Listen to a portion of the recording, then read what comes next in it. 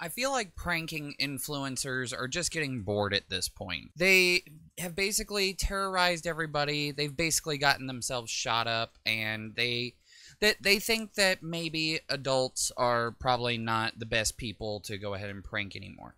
So let's move on to the children. Like this story right here.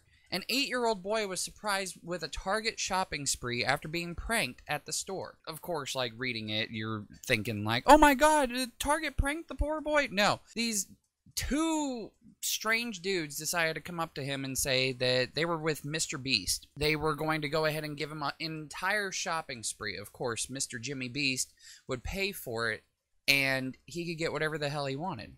And so the boy, who, by the way, is also hearing impaired, so, you know, special needs, he was very excited about it. And he was like, oh, yeah, absolutely.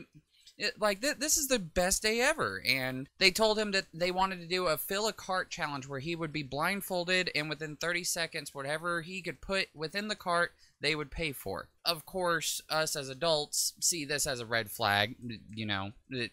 Like, you get blindfolded and then you have to grab everything, but you're doing this to an 8-year-old boy and he can't really see much. And so I don't really think that that would be fair, even if that was a challenge. I don't think that would be fair for the boy. So, yeah, that's already a bullshit thing. But regardless of that, the kid's dad had said that he had heard the men running away after he had gotten blindfolded. The dad was just like, wait, what the hell just happened? And then, of course, the kid is really upset because he just realized he got pranked.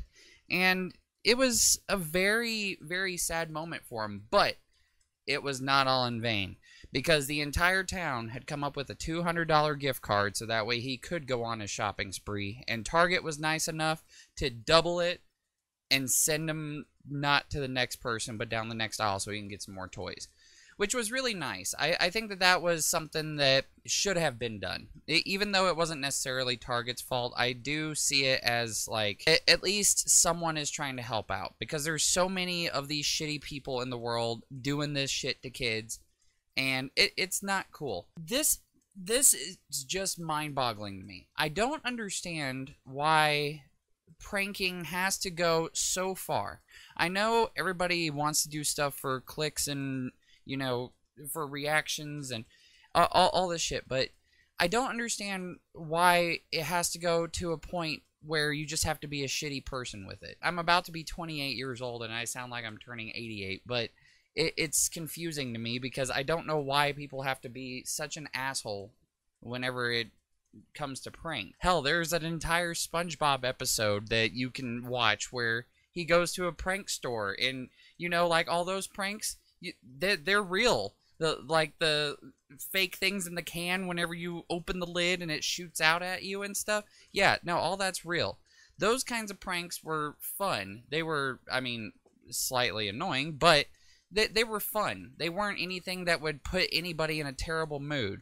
But instead, you have YouTubers that piss people off enough to where they get shot, and then they're facing charges along with the person who shot them. You have people like this who say they're with Mr. Beast with no knowledge of who Mr. Beast probably is, and they just wanted to be an asshole, and they're just like, hey, watch this, put it on TikTok. Some poor boy that they decided to be an asshole to thinks he's getting toys, but really they're just like, hey, watch this shit. Not to mention, there's also a content creator who even told a homeless person that he was going to get him some food, but instead ate the food in front of him. Like, I don't get it. Why is it so important for everybody to be shitty? I don't know. It's so bizarre seeing these kinds of people do these things on the internet, because it's like, it's uncalled for, and I really hope that wherever those people are, whatever their TikTok is, I hope they get banned. I hope they get what's coming to them, because this was a very, very disgusting thing to do.